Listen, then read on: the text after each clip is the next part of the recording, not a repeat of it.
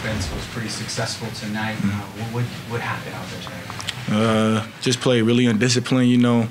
Got a game plan to shut down the run and to make them pass the ball, and that's exactly what they did. We couldn't contain the pass when we contained the run. Then later in the game, we can't contain the run. So we just got to be more disciplined on both fronts and understand the game plan and just play it all the way through.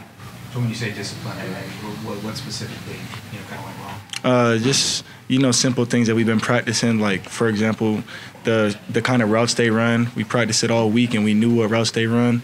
Yet when it comes to the game, we're not covering the routes that they run that we practice all week.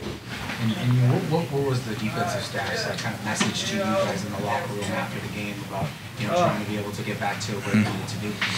I mean, they really just say we got to play a lot better, play a lot more discipline, and even though the season's been going the way it's been, as long as we keep our goals ahead of us, we still got a shot to go all the way. What are those goals? Conference championship. Jordan, you obviously had a great individual game. Could you talk a little bit about your development this year and how your play has improved as the years gone on? Just me being out there, just being on the field, being able to make plays for my teammates. I feel like I've always had that skill set since a young kid, ever since I started playing football.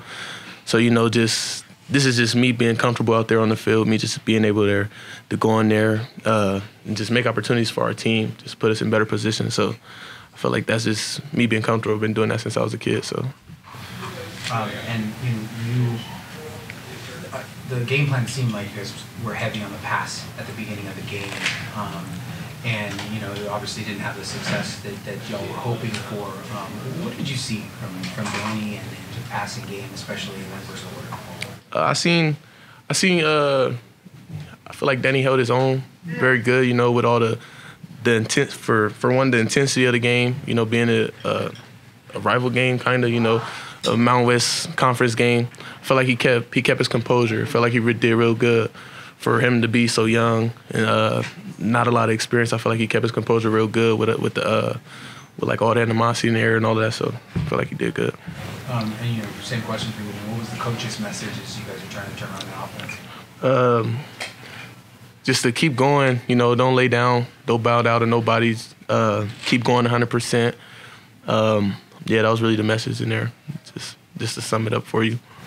Conference championship, as you guys mentioned, is still on the table, but you also need to win 3 out of 4 to get to a goal. Yeah. What needs to happen? What needs to happen for that to happen? I'll go first. For one, everybody got to be locked in on a 111. I feel like in football game, everybody got to do their own job, and then we just got to keep the culture going in the right way. I feel like from the start of the season till now, I feel like our culture has been going in the right way. So we just got to keep it going that way, but faster though. We got to have urgency to get there quicker instead of being lackadaisical like we got time. Some people last game, so. Yeah, I'll say the key to winning these next 3 and 4 games is just playing as a whole team, playing a full game. I feel like we've had great defensive games where the offense was lacking. We've had great offensive games where the defense was lacking.